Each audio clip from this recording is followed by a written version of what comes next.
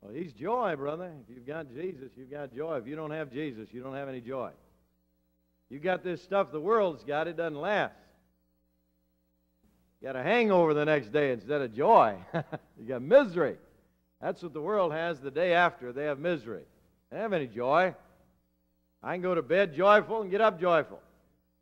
Because Jesus is always there if you're saved. That's what really counts. If you have your Bible, turn to Matthew chapter 11. Matthew chapter 11. Verse 20 to 26, I want to share with you a message that I just call Salvation Simple, Not Easy. Salvation Free, but not cheap. Then began he to upbraid the cities wherein most of his mighty works were done, because they repented not. Woe unto thee, Chorazin! Woe unto thee, Bethsaida! For if the mighty works which were done had you had been done in Tyre and Sidon, they would have repented long ago in sackcloth and ashes. But I say unto you, it shall be more tolerable for Tyre and Sidon at the day of judgment than for you. And thou, Capernaum, which art exalted unto heaven, shall be brought down to hell. For if the mighty works which have been done in thee had been done in Sodom, it would have remained until this day. But I say unto you that it shall be more tolerable for the land of Sodom in the day of judgment than for thee. At that time Jesus answered and said, I thank thee, O Father, Lord of heaven and earth, because thou hast hid these things from the wise and prudent, and hast revealed them unto babes. Even so, Father, for so it seemed good in thy sight. Now, I think I want to answer the critics in this message today about easy believism. We've got to be careful about these phrases that we pick up. Is it easy to be saved? Well, let me ask you, is it hard to be saved? Do we want to make it hard? Do we want to make it difficult? And so now people are complaining because we're having so many people saved. They say easy believism is what you're doing. Well, I want to take the two words simple and easy because I want to explain them to you. I looked them up in the dictionary. I thought I knew what they meant, and I hope that this will make it easy for you. When you use the word simple, you're talking about understanding. When you use the word easy, you're talking about activity, basically. So I think we're using the wrong phrase when we say easy believism. For instance, the word defined in the dictionary, simple, means consisting of only one part, not complex, not complicated, not difficult to understand. Now, I believe that defines salvation. Salvation is simple. Now, when you say easy, the word easy means that which can be mastered with ease, conducive to comfort, not difficult to perform. Now, you see, when you say easy believism, it's not a good phrase to use. When you say salvation is simple, that's a good way to say it. I like the track. We use it yet today, even though Brother Porter's gone on to be with the Lord. God's simple plan of salvation.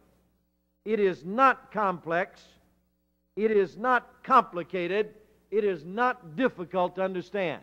It is God's simple plan of salvation. And I want to show you from the Scriptures just how simple it is. Jesus said, you revealed it unto babes.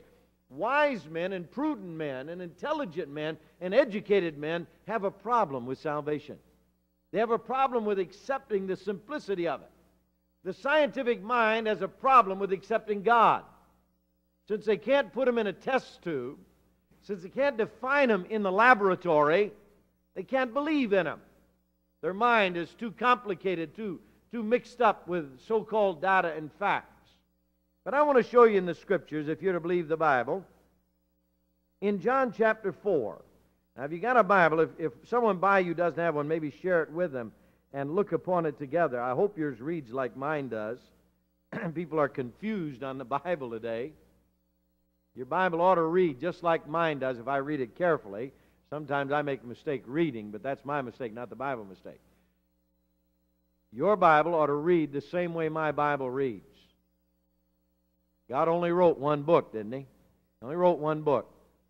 And this is the book of God in the English language. You follow it carefully. I thank God He has given His Word to almost every language on earth, and we're still translating it. God wrote it in Hebrew and Greek, but God gave it to me in my language, and I've got it, and you read it carefully. You share it with somebody if they don't have one. In John chapter 4, and verse 13, 14, we're not going to read all of the text because we won't have time.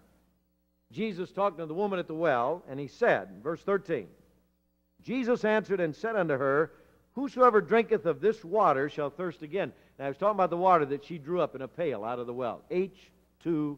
All right? But, verse 14, But whosoever drinketh of the water that I shall give him shall never thirst, but the water that I shall give him shall be in him a well of water springing up into everlasting life. Now, the Lord Jesus Christ taught here, as plainly as can be, as simply as can be, that salvation is as simple as taking a drink of water. Now, brother, nothing can be more simple than that. I mean, I'd have a glass of water here, and I could sit down in a chair on this platform, and I could look at that glass of water. And if I were a scientific mind, I could tell you all about it. If I could put it under the microscope, I could tell you what's in the water, if it's safe, if it's clean, or whatever. And I could tell you its chemical compounds. And I could look at it, I could discuss it, I could talk about it, I could think about it, I could know about it. And then I could tell you, my dear friend, my body, my physical body, requires liquids. I must have liquids to survive. It's normally said that a man can last 4 days without any liquids. He would dehydrate and die, the average person, after 4 days, with that 96 hours. You would say right now, I'm not going to drink anything.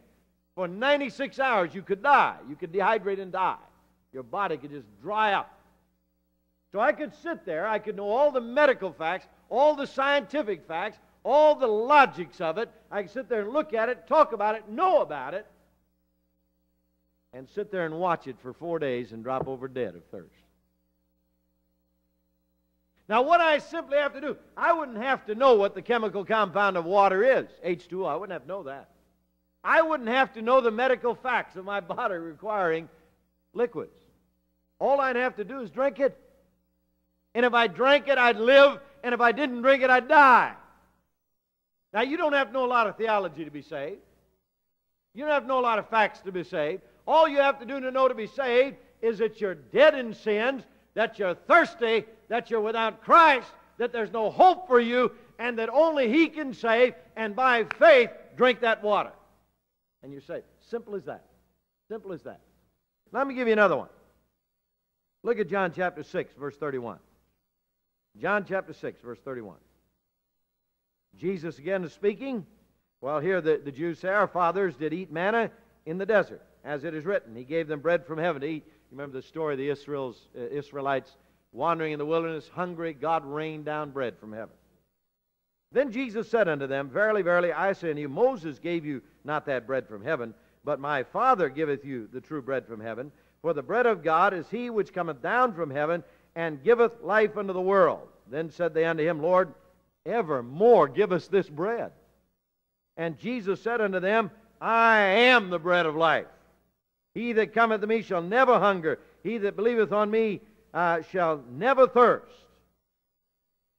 Now, the Lord Jesus tells us again to allude to something else. Salvation is not only as simple as drinking a glass of water, but salvation is as simple as eating food.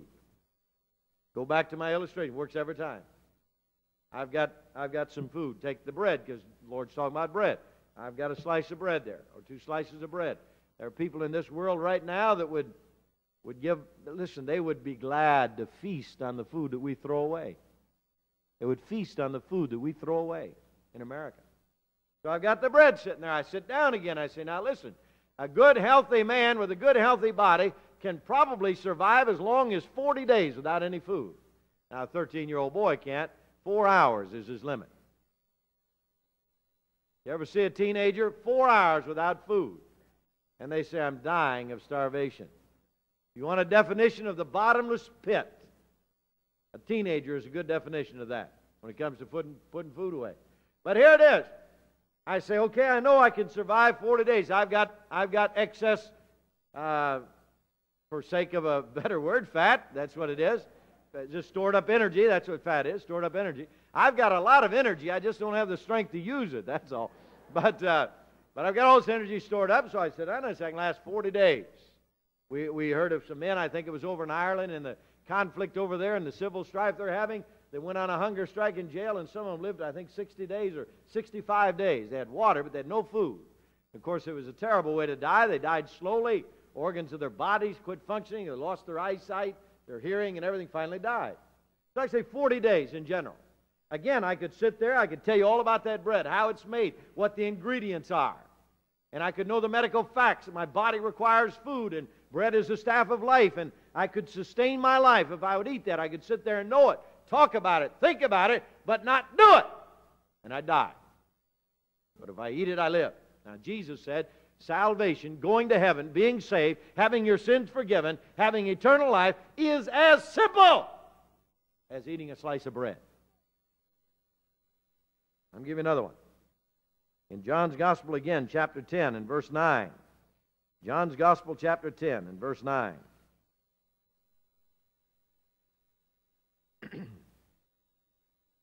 Jesus said, I am the door. By me, if any man enter in, he shall be saved. Now, you know what it is to walk through a door? I mean, we're in the auditorium. Oh, sanctuary. We're in the sanctuary this morning. There are 2, 4, 6 doors. There are 8 doors. There are 10 doors to get to the outside. You're going to have to go through that door if you want to get out of this building. Unless you're pretty powerful, you think you can walk through that wall. It's a whole lot easier going through the door, let me tell you. If you want to get out of this auditorium, you're going to have to go through that door. You've got to walk through the door. It's a very simple thing. It's not difficult to do that. You don't have to have a magnificent mind. You don't have to have a college degree. You don't have to have much education to know that if I want to get outside of this building, I'm going through the door. Now, Jesus said that's all you have to know to be saved. I'm the door. Enter in, and you'll be saved. That's pretty simple, isn't it? That's pretty simple, isn't it? I'll give you another one in Romans chapter 6 and verse 23, if you will. Romans chapter 6. This is one of my favorite verses. Oh, I love this verse. I love the book of Romans. But this verse here, 23, the last verse of Romans chapter 6. For the wages of sin is death. Now, folks, you need to learn that verse. Wages are something you get paid. You men that work, you women that work for a living, you understand what I'm talking about. You may get a salary, or you may get paid by the hour, but whatever it is, you have an agreement when you go to work for a company or for an individual that they're going to pay you so much a week, they're going to pay you so much an hour. Whatever your agreement is, that is your wage. If you do your job, they owe you that money. And if they don't pay it, they're crooked. You pay what you agree to pay if they do the work they agreed to do. Now, that's simple. That's what you earn. Now, God said, you're a sinner, I'm a sinner, we're all sinners, everybody's sinners. All Americans are sinners, all Haitians are sinners, all Europeans are sinners, all white people are sinners, all black people are sinners, all educated people are sinners, all uneducated people are sinners. Nobody's exempt. All have sinned. Everybody hadn't committed murder, but some have. Everybody hadn't robbed, but some have. Everybody hasn't committed adultery, but some have. We don't have the same sins, but we've all sinned. Come short of God's glory and perfection. Now he says the payment for your sin is death. You say, I'm not going to pay it. I'll stand at your casket and laugh at you, brother. You are going to pay it. You're going to die. This old body is sin. This old body is a sinful body, and this old body is going to die because I've sinned. The soul has died because of your sin. Death is separation. That's all it is. If you're here today and you're not saved, you're a walking dead man. You're a walking dead woman. You're a walking dead young person. Before God, you're dead. You're separated if you're in your sin. Now, the wages of sin is death, but look at this. The gift of God is eternal life through Jesus Christ our Lord. The gift. Now, Jesus Christ said that salvation is as simple as receiving a gift. Now, you don't have to tell a kid much about receiving a gift. I mean, you just hold it out, and you wrap it up, and you put a bow on it, you tie it, you make it look pretty, and you offer it to them, and brother, they'll grab it. Say, here it is. It's free. It's yours. I want to give it to you. But you wrap up salvation in the most eloquent words you can find. You preach the nicest sermon. You talk about the love of God. You talk about eternal life. And you talk about the simplicity of it. And you paint the picture and you wrap it up and put a bow around it and offer it to the world. And they say, no, I don't want it. You offer a thirsty man a drink of water. He says, no, I don't want it.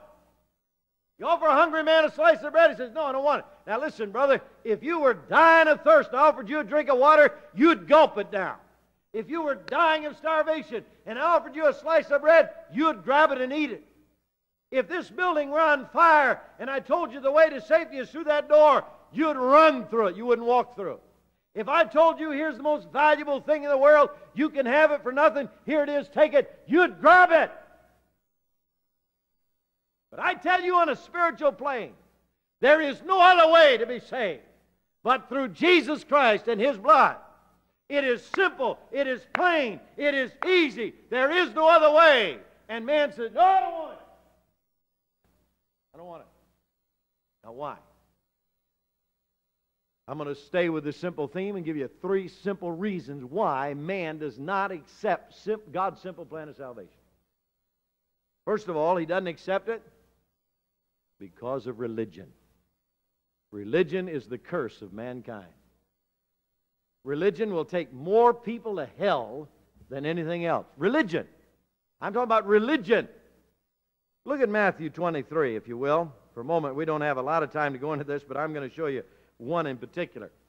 Now, the Lord Jesus Christ, in the 23rd chapter of the Gospel of Matthew, is talking to religious people. Oh, boy, you've got to pray for our secretaries here at the office when I'm preaching these sermons on the radio. They really get it. I'm not in the office all the time, and they answer the phone. Oh, my. If you want somebody to attack you, you attack their religion. You attack their religion, boy, and they'll hate you. I mean, they hold on to that religion. I mean, they won't defend Jesus Christ, but they'll defend their religion. They won't defend the Word of God, but they will defend their religion. You can attack the Word of God. Why, the Word of God's being laughed at and scoffed and mocked and attacked every day, and nobody calls up. And Jesus Christ is being blasphemed, and God's name is being cursed, and nobody calls up. But you attack their religion, and they'll hate you. Now here's Jesus talking to the most religious crowd of His day. Biggest religionists there were. Look at verse 13. But woe unto you, scribes and Pharisees, hypocrites. And by the way, hypocrites is the nicest word He uses there to describe them. He really gets tough after that word, hypocrite. That's the nicest word. Woe unto you, hypocrites, for you shut up the kingdom of heaven against men. For you neither go in yourselves, neither suffer ye them that are entering to go in. Jesus said, bad enough you fellas want to go to hell with your religion. That's bad enough, but you're shutting the door, you're closing the door, you're blinding the minds of others, and you're stopping them from going in. Bad enough you want to believe that salvation is by good works. Bad enough you want to believe that your church can save you. I want to tell you something, brother, and I say it with no apologies or no hesitancies about it whatsoever. This church nor no other church can save you or save anybody else. In any church, Protestant, Roman Catholic, Jewish, cultist, in any church, or all of them put together, that can redeem one soul from the fires of hell, not one of them. There isn't any man, or all men together, no preacher, no religious leader, no set of rules or confirmations or baptism or rituals or payments or prayers or anything else that can save one single soul from hell. That's all religion. Religion's keeping people out of heaven today. Religion is barricading the door to heaven. Religion will not take you to heaven. Jesus Christ will. I'll tell you something else that'll keep you out of heaven. In John chapter 3 again, the Gospel of John chapter 3. Look at this carefully with me. John chapter 3, verse 19.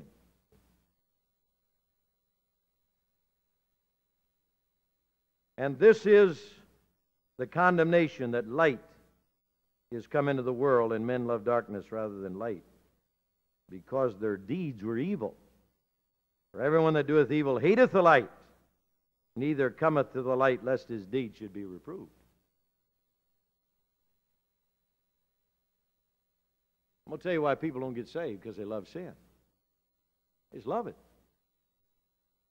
They love it.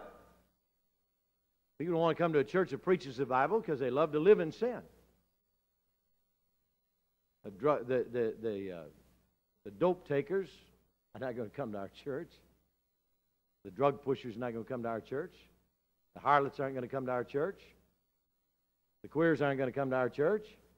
They're not going to come here because we're going to preach against their sin. Wickedness. They're not going to come here because they love their sin. And when you come face to face with Jesus Christ, the Son of God, He will reprove your sin. And you will either give up your sin and turn to Christ and be saved, or you run away. You know, even in our country where it's becoming rather easy to be involved in great sin, men sin mostly at night. They do it in the darkness. See, the bar rooms are always dark. They don't light up the bar rooms. They don't have bright lights in the bar room. People want to be in the dark when they get drunk.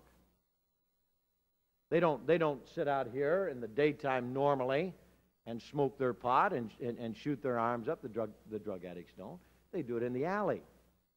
They hide somewhere. They do it in the darkness. They don't want to be seen, because the light shows up their great wickedness and sin. And so they hate the light. Don't turn the light on. Turn the lights out. I don't want to be seen. They enjoy the darkness. And because of that, they don't come to Jesus Christ, because He is the light of the world. Let me give you another one. This is the final one. Proverbs chapter 29. I've quoted this enough times that you ought to know it by now. But let me give it to you. Proverbs 29, verse 25.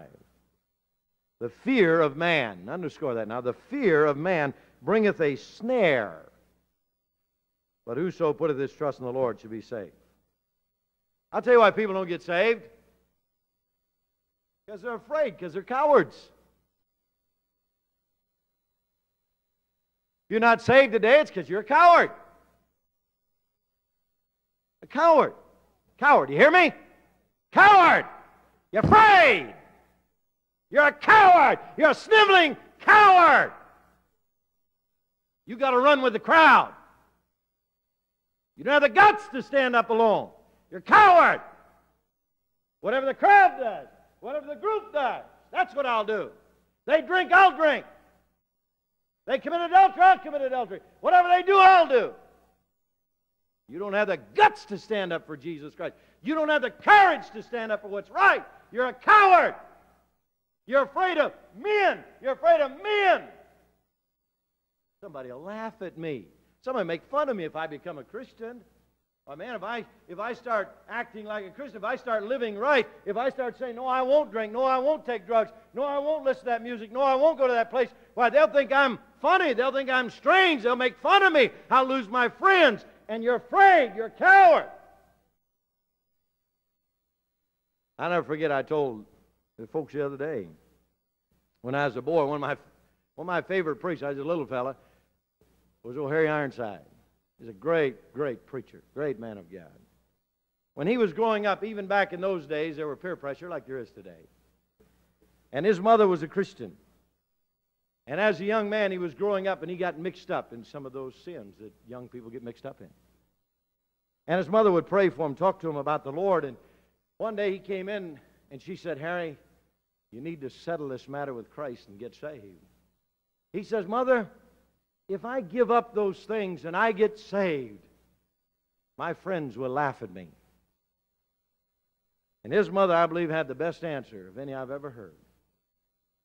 She said, Harry, your friends can laugh you into hell, but they'll never laugh you out. The fear of man bringeth a snare, but whoso putteth his trust in the Lord shall be saved. God's simple plan of salvation. You can be saved today just by receiving Jesus Christ. You'll be lost today by rejecting Him. Let's bow our heads in prayer.